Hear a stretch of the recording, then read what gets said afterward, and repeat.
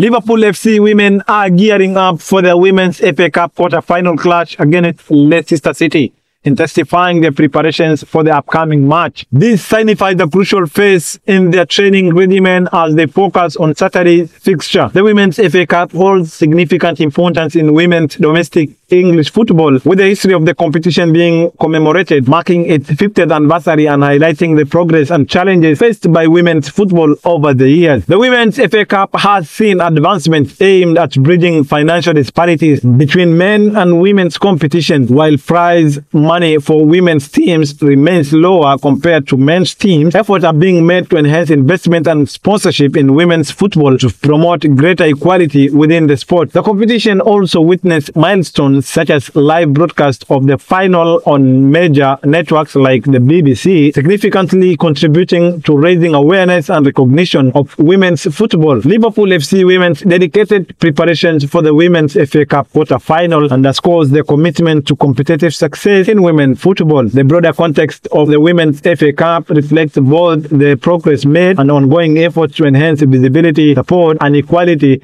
within women's football competition. My name is Mohammed Saido, and this is Saido TV.